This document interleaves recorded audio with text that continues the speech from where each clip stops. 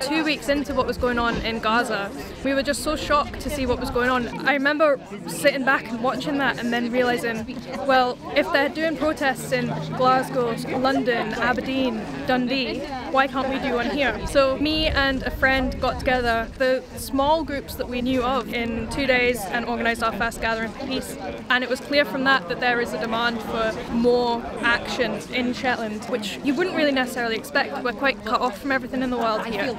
We've been meeting pretty much every week on Saturdays at 2 p.m. just to get together and build community in ourselves. Shetland is quite a private place with politics, and people don't really like saying what they believe in because it's a very small place, and you feel like if you put your head above the parapet it could go terribly wrong for you in all walks of life. So this is so important for us, that we know that other people in Shetland feel the same way and want to stand for what's right. We like to encourage discussion amongst people. In Shetland we do have communities built up, but we don't really know what people believe in. We keep that part private. So having a group where people can speak and talk openly about how they're feeling, it's really important to us. If we could please take 2 minutes silence, I'll let you know when it's over.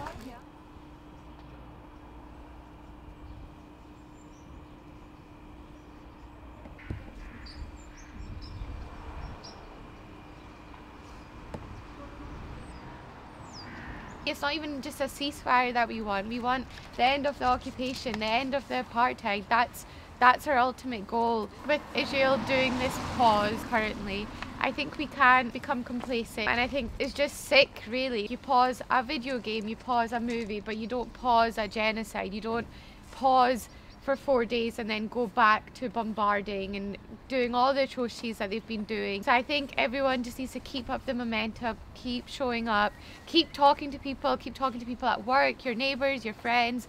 Just don't stop talking. Here holding Palestinian flags here because these are the people who are primarily suffering at the moment. But also for the Israeli people, their security cannot rest on the idea that millions of people are brutally penned into an open-air prison. Security and justice for their children cannot rest on the subjugation of other people. It's perhaps even more powerful when we embody peace. If we can love peace so deeply, if we can connect with it in our hearts, that peace can shine through us.